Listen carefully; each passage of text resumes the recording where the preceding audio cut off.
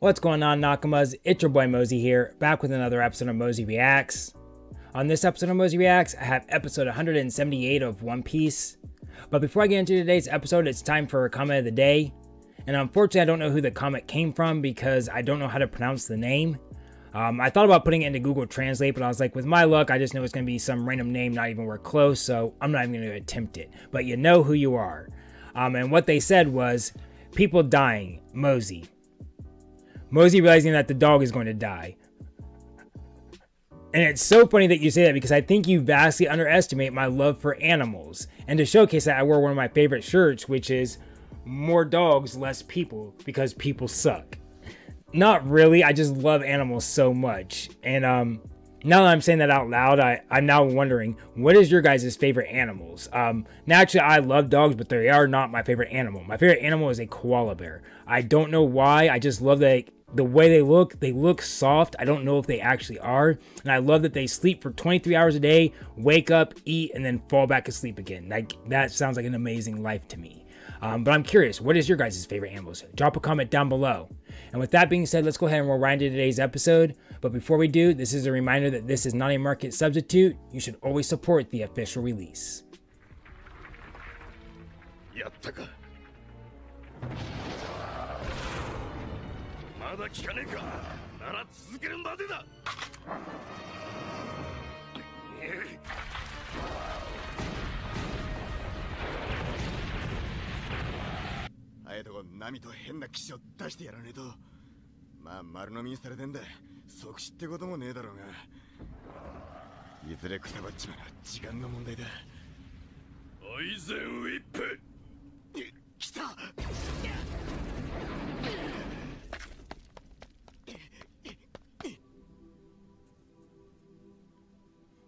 You can't really hide, right? Because Ohm can use mantra, so yeah, there's no point in hiding.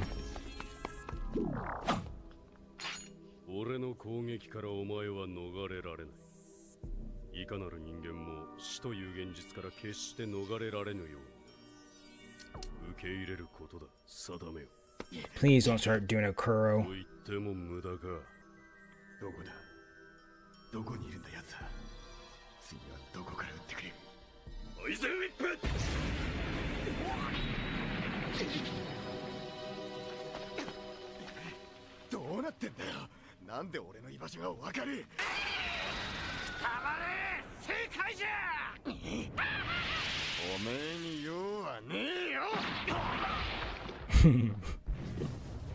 Light work.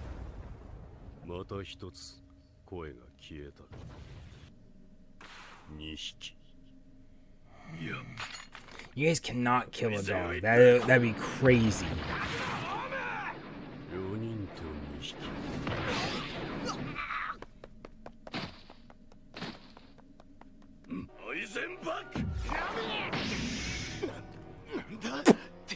Well, I guess it can change.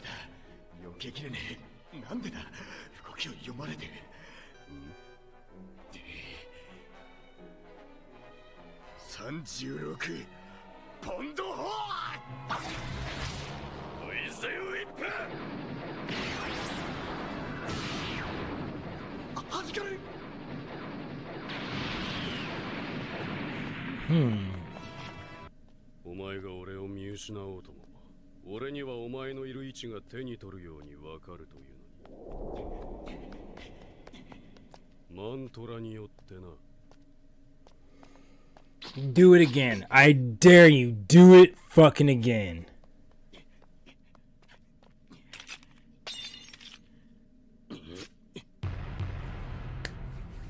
It's go time, baby! Don't, why does it have to be cocky?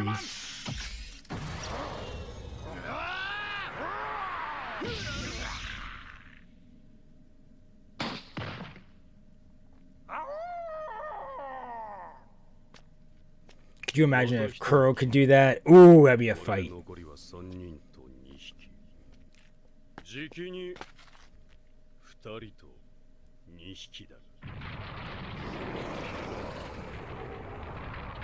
feel like all Zoro needs to do is just clear his mind, you know, well, his mantra will be null and void.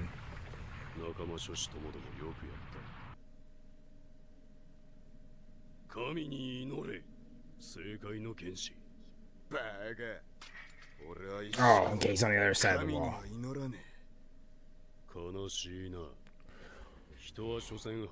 Beat his ass, Zoro! 小賢しい説法は秋焼きだ。一世36本二世72本の三世108本の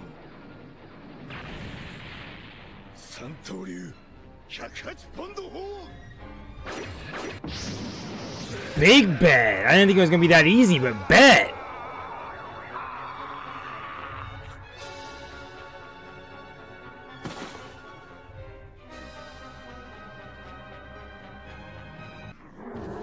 Is it weird I want not Ohm to be done yet? Like, I want Zoro to kind of struggle a little bit more.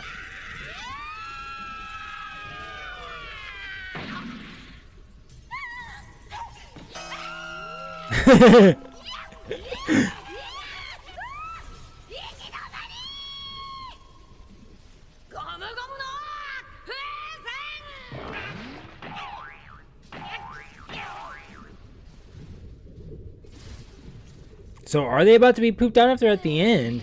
Is it, or is this the end that Luffy was at?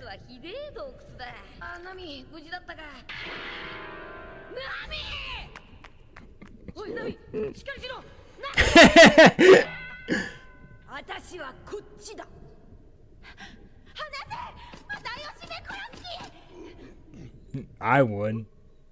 You're so adorable. あたいたちシャンディアからふるさとを奪った敵なんだ。あたいが首を取る。こいつはエネルが来る前は空の民のリーダーだったんだ。あたいたちシャンディアをふるさとから追い出した空の民の。それは400年も前の話でしょ。この人がしたことじゃないんだし。だがもはや我が輩の首一つで終わる事態ではなかろう。 シャンディアと空の民、いがみ合いは少しも形を変えぬ。 Agreed. And just like I don't agree with Wiper winning 100 heads, like that was too far. どうお詫びすればよいか、その術が見つからぬ。できれば一人一人に頭を下げたい。400年の間、ふるさとを求めて死んでいったシャンディアの民一人一人に。 I thought he was gonna say something about pumpkin juice. I was like, don't you fucking say it. 一生懸命頑張ってきたの。悪い奴らなんかじゃないわ。悪いのは他の民族と共存することを拒む心よ。違う？ No. But like come on, Nami, don't make it so black and white.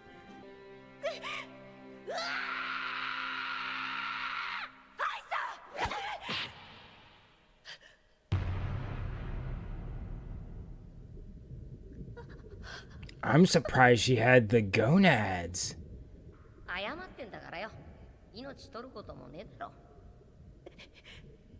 No, I have never thought that. 黄金都市シャンドラ。その中心にあったはずの黄金の鐘が今はない。その鐘の鐘楼にはポーネグリフが刻まれていたのかもしれない。 ポーネグリフを刻んだ鐘楼が I thought she already found it last step. Like last time we saw her, she found it. あら、これはトロッコの騎乗。何かを運び出した後、まだ新しいわ。一体何を？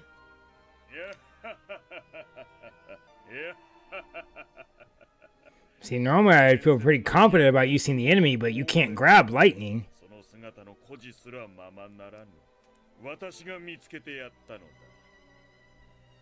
先代のバカどもはこの都に気づきもしなかった。大したものだ。政界の考古学者といったところか。我々ですらこの遺跡の発見には数ヶ月を費やしたというのに、遺跡の文字を読めるとこうもあっさり見つかるものなのか。だがもう目当ての黄金はないぞ。あと数年遅かったな。良いものだ。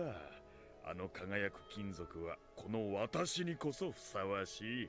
じゃあここにあった黄金の鐘もそうかしら。黄金の鐘？知らない。興味深いな。You are a pure psychopath. 文字を読み何を知った？いいえ、残念だけど、あなたがここに来た時になかったのなら、もうそれは空へ来ていないのよ。いや待て、あるぞ。それは空に来ている。400年前、この島が空へ吹き飛んできた時、つまり神の島アッパーヤードが誕生した日、大きな鐘の音が国中に響いたという。この国の年寄りはそれを島の歌声と呼ぶがな。そうか、その鐘は黄金でできていたのか。素晴らしい。じきにゲームも。Does Gamble have the bell?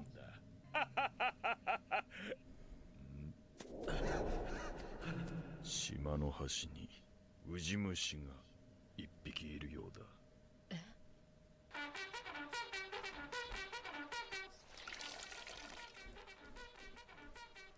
しっかりしてくださいね、ウソップさん、サンジさん。Right, we need Chopper, but still, where the fuck is Chopper? Zoro put him down. Where is he? でも必ず良くなりますわ。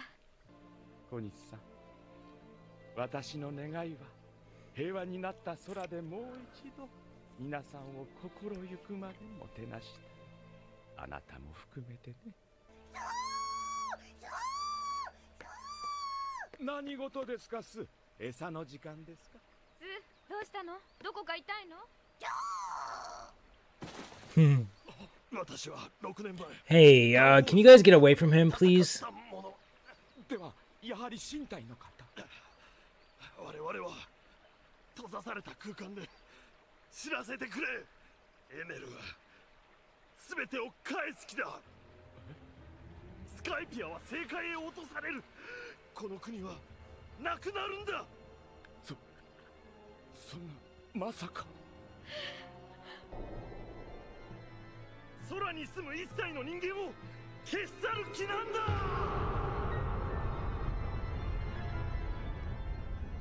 空の人間を消して。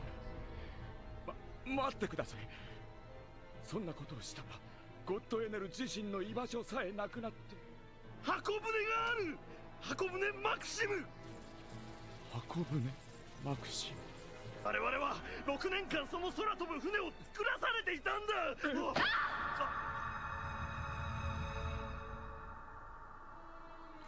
Thank God he saved her. 私の願いは平和になった空でもう一度皆さんを心ゆくまでもてなした。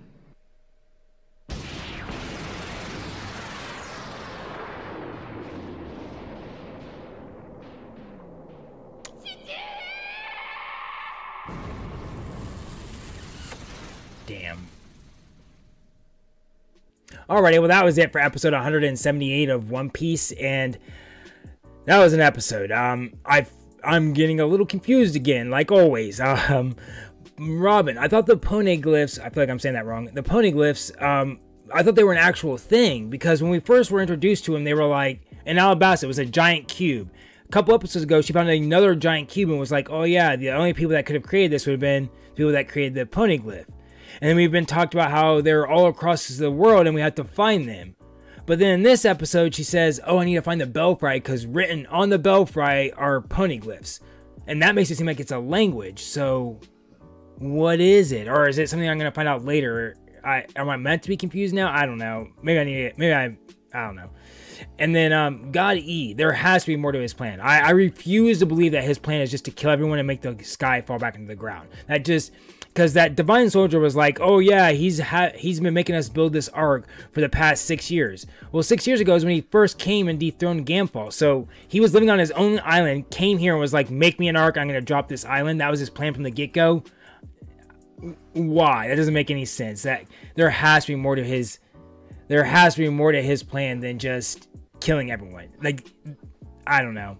But I do appreciate you guys sitting around and watching my reaction. It's actually been enjoyable. I really enjoyed this episode, even though I was a little confused. It was real enjoyable. It's been real enjoyable later on.